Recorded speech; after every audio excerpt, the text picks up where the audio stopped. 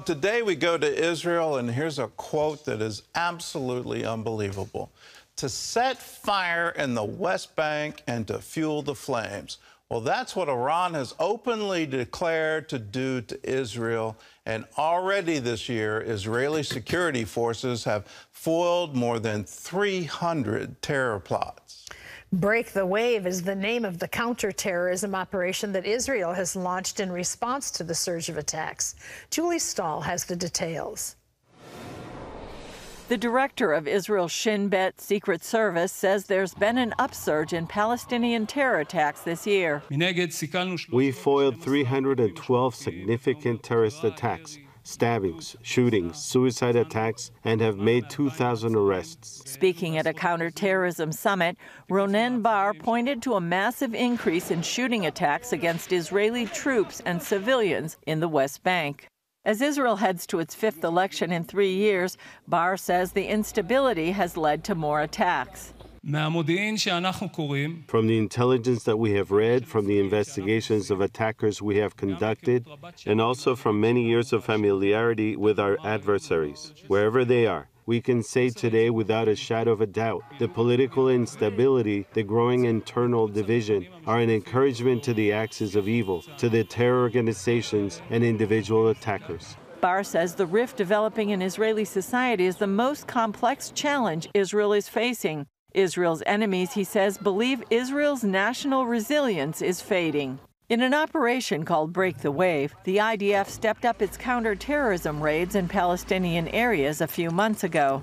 According to Israel's public broadcaster Khan, that led to a warning from Egypt urging Israel to back off, saying it worries about an escalation and possibly the situation spinning out of control. Bar calls Iran the underlying problem, a sentiment echoed by former Israeli intelligence officer Avi Melamed.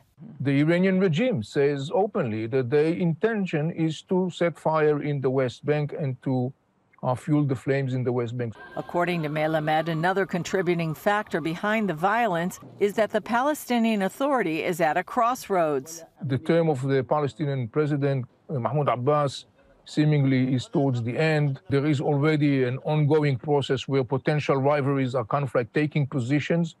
There is a lot of weapons in the West Bank. Should Abbas leave the picture, Melamed describes one scenario being a power vacuum leading to an internal armed struggle between Palestinian factions. And even now, there's weakening of the Palestinian Authority's sovereignty in parts of the West Bank in places like Jenin, Hebron, and Nablus. This is a very alarming process, and this is, by the way, one of the major reasons Israel is constantly and recently increasingly intercept that phenomenon, and particularly in those hubs or pockets. According to Bar, the PA security forces need to be strengthened in order to restore calm, and their public wants that too. But it's up to the PA to do it. Julie Stahl, CBN News, Jerusalem. Well, the ideology is what's really fueling this, and it's an ideology of destruction. Children, grandchildren, and now great-grandchildren have been raised in this ideology that they need to drive Israel into the sea, and they need to wipe Israel off the map. They have no concept of a two-state solution. They don't want it at all. They've never even tried to build for it. What they want is Israel to go away. They want to go back to something that they can't ever go back to. And when you look at the history of this region, whether it was under the Ottomans or under the British Mandate or under Jordan and Transjordan, there was never this independent state for centuries. And so it literally makes no sense to me. We have to look at that ideology and call it out for what it is, and it's evil, and it's absolutely being fueled by Iran. They're funding Hezbollah, they're funding Hamas, they're trying to incite violence and kill Jews. That's what's behind all of this. There's another thing going on, and I just feel that we need to call it out. It's the political instability in Israel. The number of elections that they've had is actually emboldening their enemies to say, let's take advantage of them while they're weak and while they're divided. My prayer and my hope for both Israel and the United States is that we would find a way to get through these political divides and realize it's worth it. It's worth it for the freedom of the world. It's worth it to have a free and stable Israel. It's worth it to have a free and stable United States. Well, in other news, we're going to New England now. Long known as the playground of the rich and famous, Martha's Vineyard has now become the latest battleground in the fight over illegal immigration. Ephraim Graham has that story and more from the CBN Newsroom. Ephraim? Gordon, Florida Governor Ron DeSantis flew about 50 undocumented Venezuelan migrants from Texas to Martha's Vineyard this week. He said the goal is to protect Florida from the consequences of President Biden's open border policies. If you have folks that are inclined to think Florida is a good place, our message to them is we are not a sanctuary state, and it's better to be able to go to a sanctuary jurisdiction. And yes, we will help facilitate that transport for you to be able to go to greener pastures. Thursday, buses dropped off two groups of migrants from Texas near the vice president's home in Washington, D.C., after Vice President Kamala Harris twice declared the border was secure in an interview Sunday. The administration blasted the moves, but one Texas lawmaker said this is what border states deal with every day. Republican governors interfering in that process and using migrants as political pawns is shameful, is reckless, and just plain wrong. They are beginning to experience just a little bit of what the state of Texas and other border communities have experienced for years. Immigration is a big election issue in this year's midterms and the 2004 presidential race. So far, more than 2 million people have crossed the southern border illegally this year. A federal judge approved former President Trump's pick to independently review documents taken from his Florida home. New York Judge Raymond Dearie will serve as the special master. He'll go through the 11,000 documents seized by the FBI. Trump's legal team claims some are protected by attorney-client privilege and executive privilege. The judge also ruled against the Department of Justice's request to resume its use of the classified documents in its investigation. Turning now to international affairs, Russian President Vladimir Putin met with Chinese leader Xi Jinping Thursday. It was the first meeting between the two since Russia's invasion of Ukraine. In a surprising public statement, Putin acknowledged Xi Jinping had questions and concerns about the conflict. He did not mention the war, but said China remains committed to Russia's core interests. The war in Ukraine is having far-reaching consequences. Russia's dwindling influence is leading to flare-ups of violence in former Soviet nations, including the world's first official Christian country, Armenia. Chuck Holton has this story. Just after midnight on September 13th, Azerbaijan launched a large-scale attack against its neighbor, Armenia. It's the latest battle in a long-running conflict between the Muslim-majority Azerbaijan and Armenia, a country that claims to be the world's first Christian nation. But the attacks on Sunday have more to do with money than with religion. It's the worst attack since 2020, when Azeri forces pushed into the exclave of Artsakh, taking lands populated by Armenians since the time of Noah. CBN was there to witness how the Azeri military put little stock in the value of civilian lives. So you see this car right here was hit by cluster munitions. All of these little holes are from the thousands of projectiles that are thrown out by these things. They are definitely not meant for civilian areas. They're meant for troops in the open. The most recent attack looks to be no different.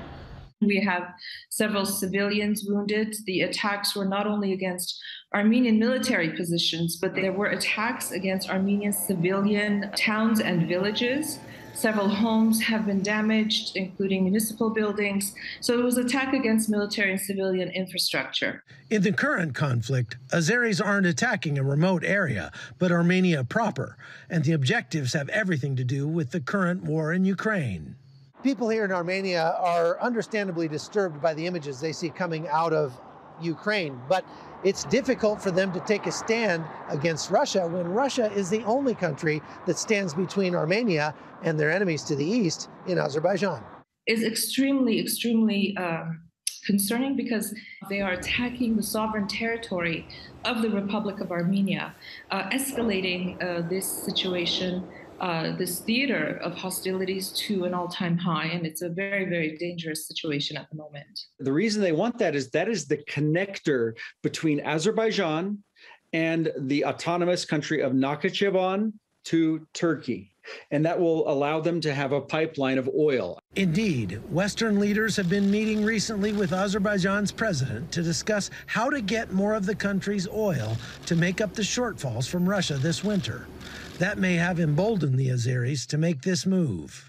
I think this is about money. I think this is about taking those lands right now, because that's where the majority of the attacks are happening. The U.S. government has so far refrained from condemning the attacks, calling instead on both parties to return to the negotiating table. There can be no military solution to this conflict. We urge restraint from any further military hostilities. We also encourage both governments to reestablish direct lines of communications across diplomatic and military channels and to recommit to a diplomatic process to resolve the crisis. Armenia relies on Russian peacekeepers to uphold a 2020 ceasefire. Given the distraction of the war in Ukraine, Russia may be unable to keep a lid on the hostilities here. That runs the risk of pulling Iran into the conflict, which moved troops to the border on Monday, saying it would not stand for any change in Armenia's territorial borders. While Azerbaijan desperately seeks a path for its oil to the west, many Armenian Christians see something deeper with the current conflict.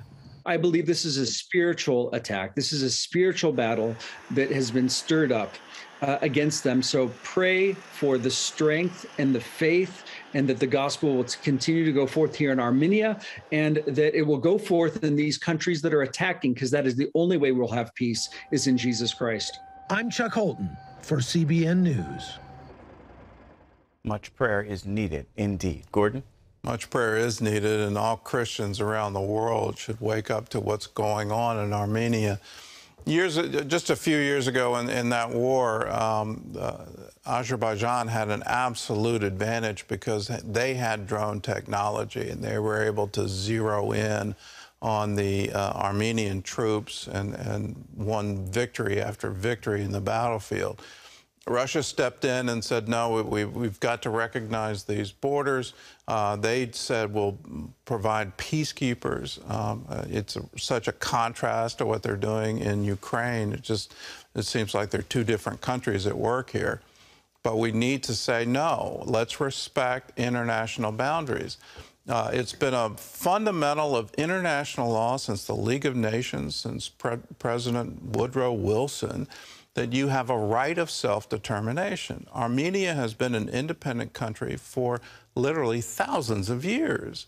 And let us reinforce their right to be an independent, free nation. Jane's Revenge. It's one of many threatening messages spray-painted on crisis pregnancy centers across the nation. Even worse, more than 60 centers have been firebombed or vandalized. Workers at these nonprofit clinics and the women who need their services are at risk, especially in blue states like Massachusetts. Well, Heather Sells reports. Not long after the historic abortion ruling, extremists attacked this crisis pregnancy center in Worcester. They spray-painted Jane's Revenge on the sidewalk and smashed the windows. And the police were here waiting for us. Director Kelly Wilcox says the intent was clear. They're trying to put us out of business by attacking us. An hour away in Revere, vandals spray-painted this center, leaving messages that put both staff and patients on notice. We were concerned because that's a direct threat. Crisis pregnancy centers in blue states like Massachusetts are facing uncharted waters. Backlash in the aftermath of the Supreme Court overturning Roe v. Wade and the possibility of more restrictions on their work. Instead of any kind of protection plan, municipalities like Worcester are considering ordinances to penalize these centers for what opponents call misleading communication. And the state's Attorney General, Maura Healey, has doubled down with a consumer advisory. It maintains that most centers are not licensed medical facilities, that unlicensed staff perform ultrasounds and that they often provide inaccurate and misleading information about abortion. Deception is at the heart of the typical CPC's business model. Adding fuel to the fire is the state's own Senator Elizabeth Warren. CPCs often lure women seeking legitimate reproductive care, including abortions, into their facilities. In August, Warren introduced the Anti-Abortion Disinformation Act, designed to target CPCs nationwide. Having to make a choice without all the information is not pro-woman. Clinic directors like Teresa Larkin and Kelly Wilcox dispute the charges of deception and misinformation. They say their mission is to educate women in crisis about all of their options with peer-reviewed scientific facts. They have to have good information to make a good decision. Both clinics, like many others, explain online and on their consent forms that they do not provide or refer for abortions. For women wanting a choice, they offer a medical pregnancy test, an ultrasound to determine how far along they are, and consultations to discuss their options. Many of these women face economic hurdles and what is known as reproductive coercion. We have people just, their parents won't pay for college if they have a baby, or, hey, I'm going to break up with you if you have this baby. 3 in 10 Clearway clients do choose abortion. Some, like Courtney, have chosen both abortion and life. Even when I reached back out to them and told them that I did not keep my pregnancy, they still embraced me and still stayed in touch with me. Courtney decided to keep her next child, a daughter, and says she hopes Clearway will stay in Worcester despite city and state pressure. There's girls who really do need places like this, and it's the thing that empowers them, and it's the last stop that gives them that grain of hope that they long for. NIFLA, a national organization for crisis pregnancy centers, says they provide incredible benefits for communities. $280 million worth of free support services each year. And of its 1,600 members, 1,400 are medical facilities. Pregnancy centers that provide medical services absolutely have medical providers. NIFLA counsel Ann O'Connor says only licensed staff provide medical services like ultrasounds, and she counters other allegations made by Massachusetts officials. We're not deceptively advertising, so I'm not aware of any prosecution against any pregnancy center in any of those locales. Mark Rienzi, the president of Beckett, a religious freedom law firm in Washington, D.C., says if there is evidence, officials can prosecute with consumer laws already on the books. Ultimately, look, if the Attorney General has evidence that someone's actually been defrauded, that someone's been harmed, that somebody practiced medicine without a license, that somebody engaged in actual false advertising, Massachusetts already bans all those things. They're already illegal. And I'm sure there are plenty of prosecutors who would be eager to prosecute pregnancy centers who engaged in them. And Rienzi warns that both blue and red states must be mindful of First Amendment rights for everyone.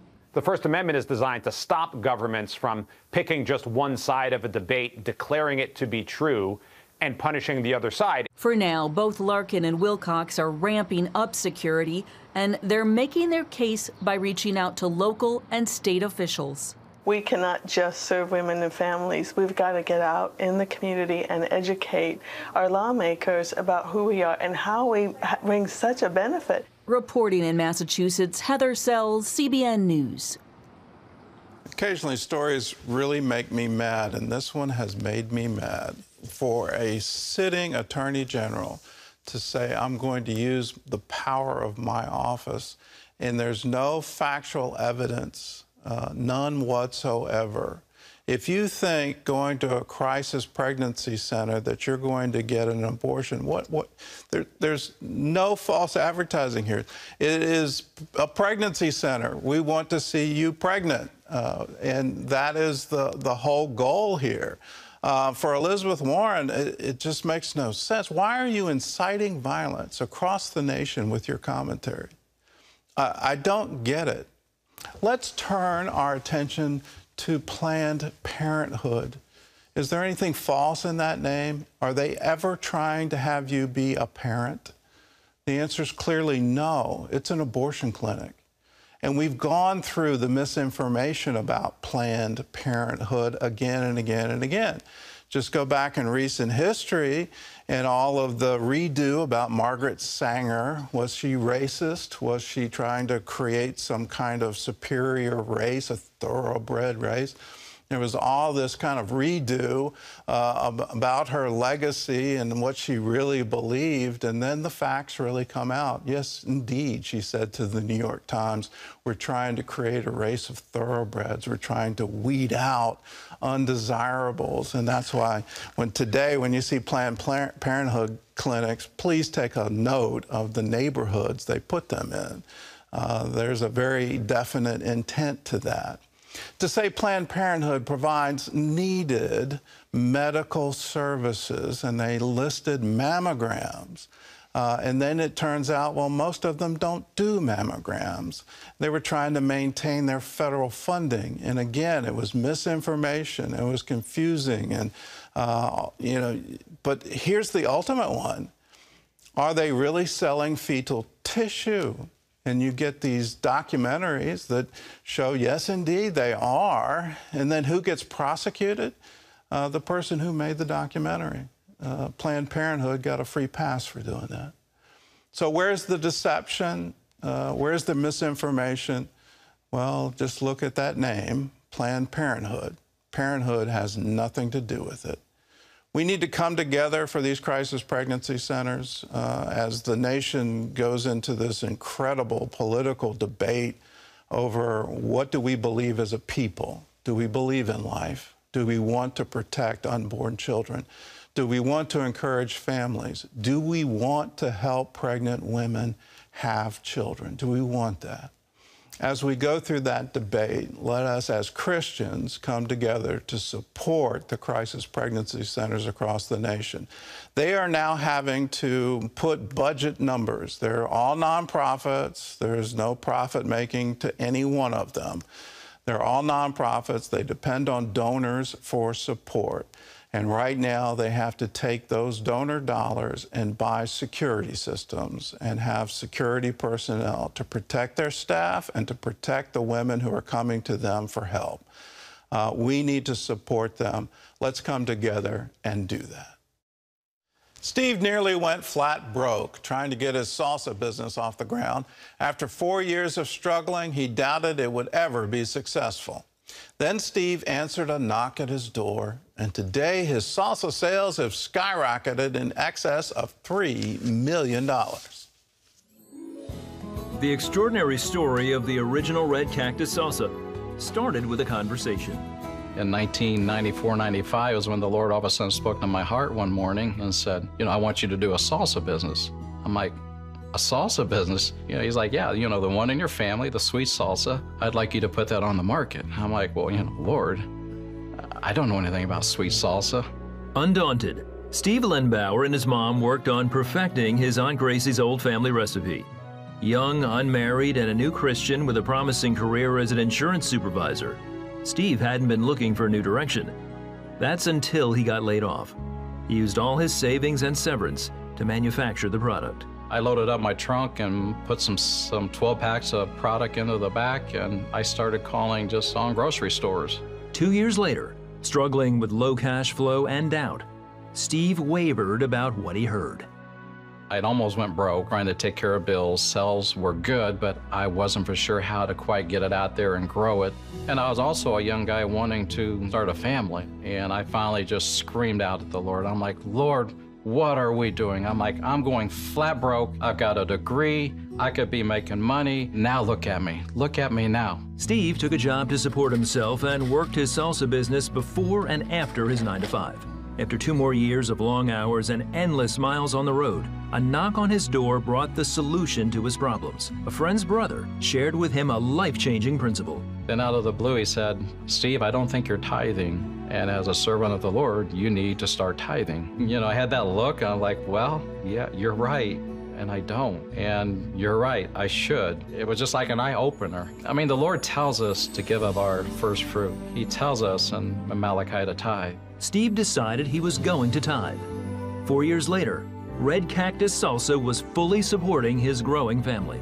I was tithing and even probably going beyond the tithe. In 2003, I was making around $40,000 and I was able to tithe $4,700 every year that I continually gave. My salary continued to go up to be able to bring up 4 kids. And not only that, I mean, it's more than just even my salary. I mean, the blessings of family and children and just spiritual blessings, so many things that he gives, he far surpasses out, gives us back. Every year, the demand for the salsa grew. The company expanded with more products, office space, and a warehouse. In 2016, Steve began tithing off the business profits.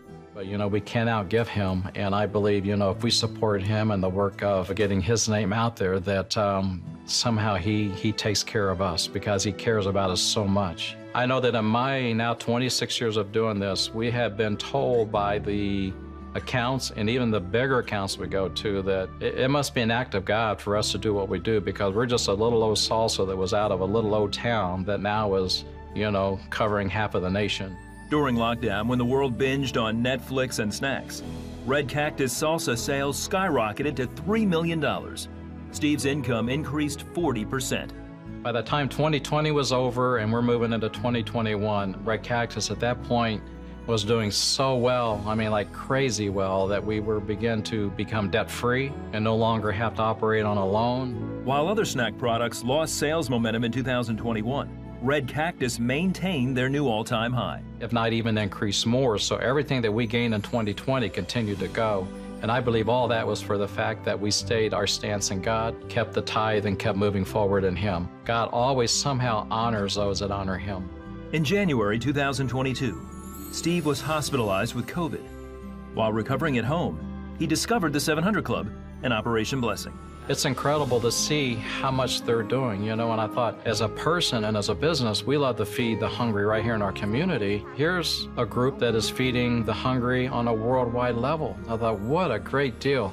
I instantly, that moment, got online, put in my monthly pledge and began to put it on there. And all I can tell you is after I did that, I had the warmest feeling come over me, like the first time I learned to tithe, and I finally just did it.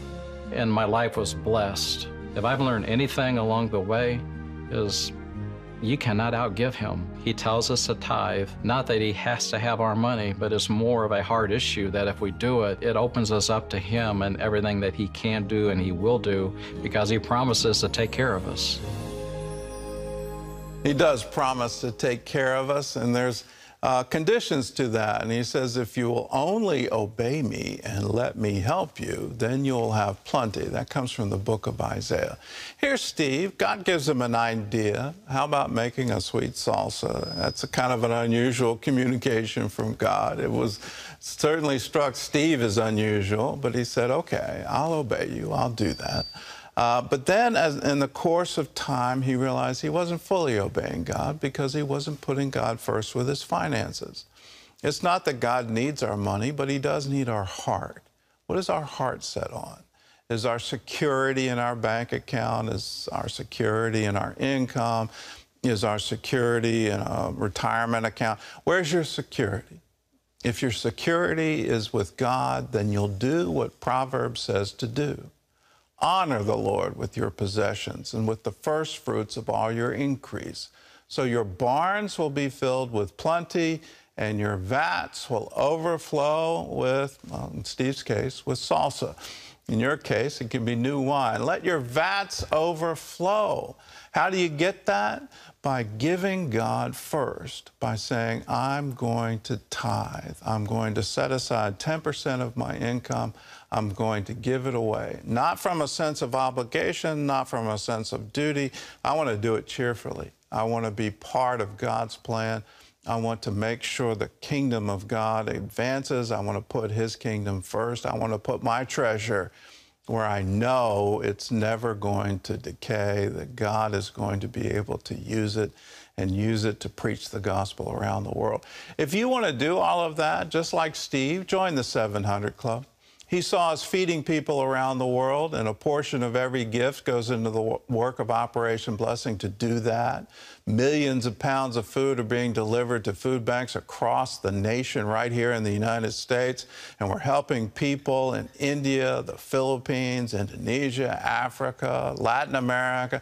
You're a part of all of it when you join the 700 Club. If you want to see the gospel preached around the world, a portion of every gift goes into the work of CBN International to do just that.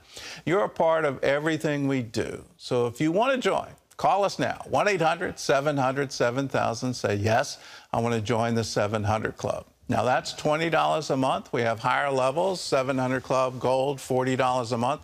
1,000 Club is $1,000 a year. That breaks out to $84 a month. And our way of saying thank you for joining the 700 Club is to send you a copy of a wonderful teaching on the Lord is my shepherd. Now, if you join at 700 Club, we'll send you 1 copy. If you join at 700 Club Gold, we'll send you 3 copies.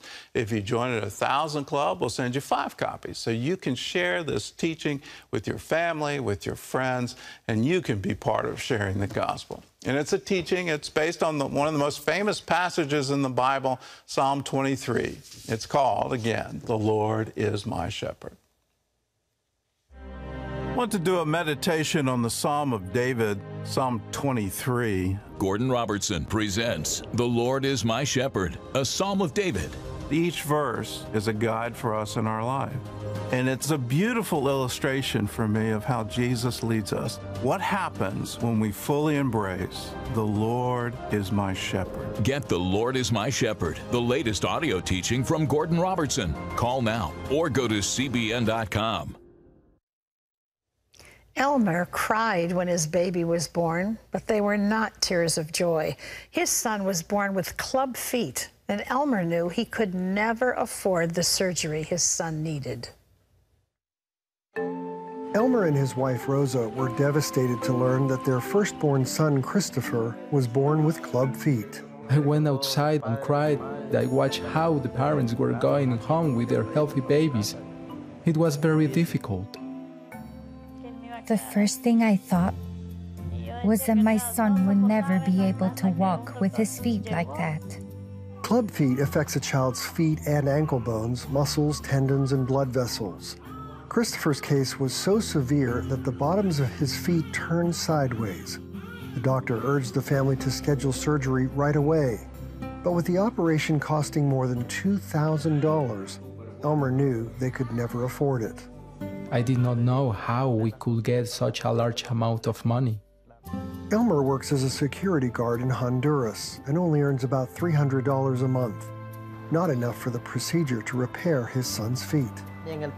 I could think of nothing else except Christopher's feet. Then Rosa remembered hearing about Operation Blessing at the hospital. So they called and asked if we could help. They opened the doors for us so that we could have hope that our child would one day walk normally. Soon, Operation Blessing arranged for Christopher to receive the surgery and casting needed to correct the misalignment in his feet and ankles. I am thankful to God for the people who did this surgery for my son. I thank my God because He touched people's hearts so they would help us. It's now been a few weeks since the surgery, and doctors are optimistic that Christopher will be able to walk normally. Thank God for the people who have given us this help for our baby. Thanks to God and Operation Blessing. I love the tender hearts of these parents who are just so desperate for their son to be able to walk one day. I'm also grateful for your hearts if you're 700 Club members, because you have the kind of compassion that says, I can make a difference and I want to make a difference. We want to say thank you for joining the 700 Club. Today is a day where we're asking you to do as much as you can so that we can reach out to even more families like the little family you just saw. So many needs all around the world, and 700 Club members are touching so many of them. Will you join with us? If you haven't joined the 700 Club already, a general membership is 65 cents a day, $20 a month. But look at this. You have options. Maybe you're already a 700 Club member. Would you consider going up to 700 Club Gold with a gift of $40 or more a month? Or you could become a 1,000 Club member at $84 a month. You can see our 2,500 Club members. They join us at $2,500 a year. That works out to $209 a month. Or become a founder. $417 a month is a gift of $5,000 a year. Ask God what he'd have you to do, because he really does bless us when we allow the things that are on his heart to become the things that are on our hearts, and meeting the needs of people who are hurting like this little family and so many others, people who don't have clean drinking water. And with all of the things that you reach out and do, we bring the message of God's love. You can hear it in the stories that they tell. We say thank you, and we say please go to your phone and call now and do as much as you can. Our number's toll free. It's right there on your screen, 1-800-700-7000. Just call and say, I want to join the 700 Club. We have a wonderful gift for you when you do. It's Gordon's latest teaching, The Lord is My Shepherd. You're going to love this. This is such a loved psalm for many, many decades, really. Thousands of years people have been enjoying the words of David. We want you to enjoy them too. Gordon teaches us all the deep meaning of that psalm for us as believers. So it's our gift to you when you call right now, 1-800-700-7000. Gordon? Well, Brenda Kelly lost her husband. Then she lost everything she owned. Brenda is an 89-year-old widow whose belongings were wiped out by the Kentucky floods. And here's how you helped her rebuild her life. When eastern Kentucky was struck by heavy rain and dangerous flooding, for many people, the water came with little warning. It came fast. If we'd waited too much longer, we probably wouldn't have made it out. We watched the water keep coming, keep coming. It got up on my house to here. Brenda's an 89-year-old widow without much of an income. And now, to go with no husband, nothing. That's all I have. Brenda lost a lot, but she managed to keep her loved ones safe. The night of the flood, she had family staying over. We had 3 of our great-grandchildren here. We loaded them in a car. That's where we stayed till it was over. And I tried to tell them, we've got each other. Operation Blessing quickly mobilized to help families in eastern Kentucky take their first steps toward recovery. Volunteers arrived at Brenda's house, ripped up damaged floors, and tore out flood-soaked drywall. Operation Blessing is a blessing. They've worked so hard today, and it is so hot. They've moved stuff out, they've carried garbage, they've worked so hard. Operation Blessing also brought the family emergency meal kits, water, and cleaning supplies to help them get back on their feet. They have to love people and love the Lord to do things like that for people, or they couldn't do it. They're loving people. Thanks to the support of Operation Blessing partners, volunteers are helping families with their damaged homes and also bringing much-needed hope. I would like to say to the partners, thank you, thank you, thank you. God bless you. That thank you, that God bless you goes from Kentucky all the way to your living room, all the way to your home, as someone says how much they thank you for what you did for them. Here's a wonderful, Brenda, wonderful great-grandmother, but here she is, she's widowed. She loses everything in the flood. I love what she told her great-grandchildren as they huddled together during the storm. Well, we have each other. Isn't it wonderful to realize we can have each other? We can join together. We can be a great community of believers that says, yes, let's help people in need. Let's help people around the world. Let's gather together with the purpose of preaching good news to people, to let them know that when disasters strike, we're there for them. We want to love them. We want to see them restored. If you want to be a part of all of that, join with us. Just call us, 1-800-700-7000. Say, yes, I want to be a member of the 700 Club. Now, when you call, make sure you ask for Pledge Express. That's electronic monthly giving, the bank doing all the work. It's real easy to do. And we can send as our gift to you monthly teaching CDs called Power for Life. So if you like those, ask for Pledge Express when you call, or you can go to cbn.com. When you give monthly on the internet, you automatically sign up for Pledge Express. We have a new way to give where you can text CBN, those letters, CBN, to 71777. You'll be directed to a giving monthly page on your smartphone. And when you give monthly via text, again, you automatically sign up for Pledge Express. So do it now. Either become a regular 700 Club member at $20 a month, or you can join 700 Club Gold at $40 a month. And if you do it that way, you get 3 copies of this wonderful teaching on The Lord is My Shepherd. We also have 1,000 Club, and that's $1,000 a year. That breaks out to $84 a month. If you give at that level or higher, we'll send you 5 copies. The CD is called The Lord is My Shepherd. It's an in-depth look at Psalm 23. It's a passage of Scripture that many of us know by heart, and in this new teaching, you'll discover the full meaning of each verse.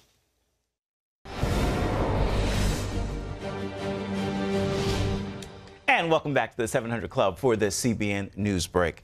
Out in the Atlantic, Tropical Storm Fiona is set to disrupt what's been a quiet season so far. Puerto Rico is bracing for 65-mile-an-hour winds and heavy rain Sunday. The storm is then expected to pass over Haiti and the Dominican Republic early next week. Then it turns north and is predicted to stay clear of the eastern coast of the United States. Operation Blessing is changing lives in India and all over the world. Baby Ruvina had a spinal defect that threatened to take her life. Her father struggled to find a way to help his daughter while still providing for his family as a day laborer. When Operation Blessing staff learned of the situation, they rushed in to help. Baby Ruvina underwent surgery to remove the mass. Now she is out of the danger, and the family is thankful for all the help they received. You can learn more about Operation Blessing by going to ob.org.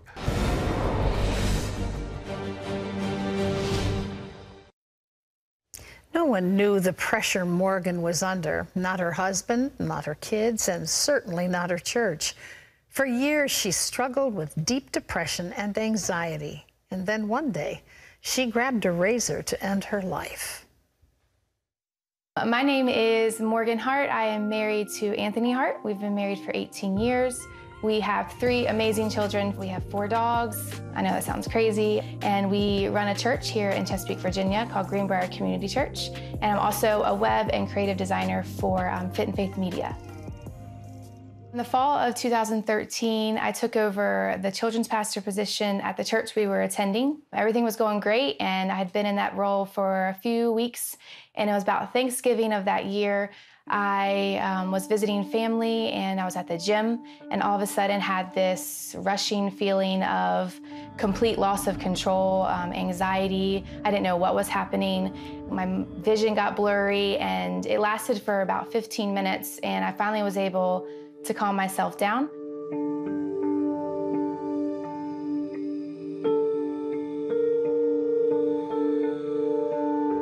That was not the answer I wanted. Honestly, I wanted something to be wrong with my heart because I felt like that could be controlled and fixed and monitored. A lot of times we think about pastors and people with titles having everything together and their life is perfect. Nobody really knew what was going on because I kept it all inside for that shame and disappointment and just not wanting to let anybody know what was going on. January of 2014 is really when the panic attacks and the anxiety spiraled into depression that I don't even have words to describe how it was. Just complete in bed. I think I lost around 30 pounds. I wasn't eating. I really wasn't sleeping. I wasn't much of a mother, a pastor at that point, although I did show up every single Sunday morning and did my job. Nobody knew what I was going through, not even my husband. I didn't feel like my husband would understand what I was going through. Honestly, at that point, I figured they thought I was crazy. I had thoughts and visions of, sorry. Even though it's been all these years, it's still hard to talk about. I could not hear from God. I felt like he had left me as well. I just made the decision that my family was better off without me. I was in the bathroom and decided at that moment to take my razor and knelt on the bathroom floor, and I remember thinking to myself, like, God, where are you? I need you right now. If you do not come, I am going to take my life and let my family go on without having to deal with me. I can still feel the razor against my skin every time I talk about it. As the razor was on my skin, I felt this warmth come around me, and the razor just dropped. Felt this complete warmth take over, like a bear hug, like somebody was behind me bear hugging me. I just started weeping and crying out, and I could feel him again. And I truly feel that that was God holding on to me and letting me know that he was there with me, and that it wasn't the end, and that I needed to keep on fighting. After that bathroom floor experience, I began opening up and letting my husband in, letting him know how I was feeling. Once I opened up to my husband, things changed, and he was there for me. He fought with me and never left. And it was still months of just trying to control my mind and learn how to take those thoughts captive. One night I was sleeping, and I was sleeping very hard, and I remember having such a vivid dream, and I was in a dark room. It was just me walking by myself, and I could hear God. I could feel that same like bear hug sensation in this dream.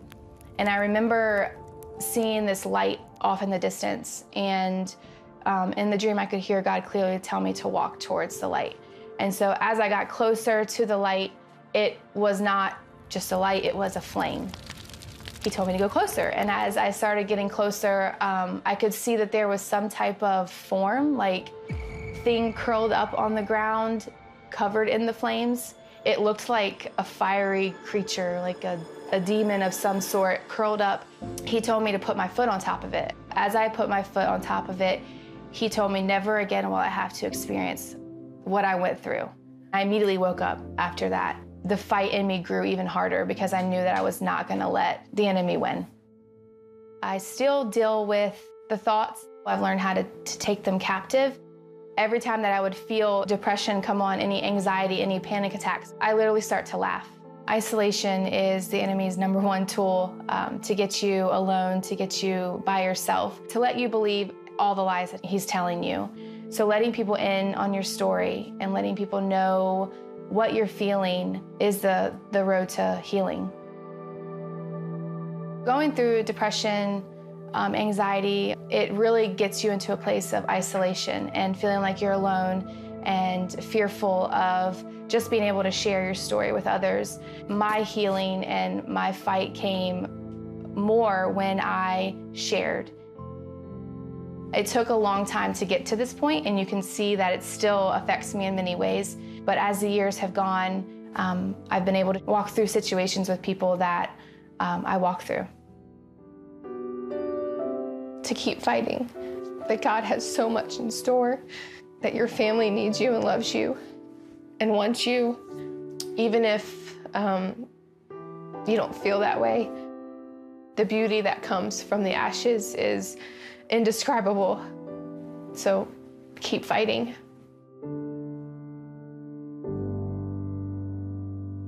You know, the statistics today on the number of people who experience depression and or anxiety are raging. I think very often Morgan's story is like so many, and maybe yours. You know, this is a battle that goes on inside of us, in our minds, in our hearts. It involves our thoughts and our feelings, things that other people can't necessarily see. I hope if you're struggling with this, that you'll hear what Morgan said about the significance of sharing what you're going through with someone. Make sure it's someone who cares about you deeply and is willing to walk that journey with you, but also understand whose you are. You know, knowing our God, knowing who he is and knowing who we are in him is the strongest tool that we have to fight the enemy. We have an enemy. He's very real. He's very real. And he loves to disrupt our lives with this kind of turmoil inside. God is omnipresent. He's always with you. He's omniscient. He knows everything about you, including what's going on in your heart and your mind. He's all-powerful, and he is there to make a difference in your life. Invite Jesus Christ into the midst of the turmoil you might be facing. Get help from people who know how to help you and will listen to what you're dealing with. And if you'd like some information on what the Word of God has to say about having freedom from anxiety, we have a resource paper. We'd love to send it to you, but it's much bigger than that. Get people to help you who know how to help you. Here's a 1 Peter word for you today. Cast all your anxiety on him because he cares for you. God bless you.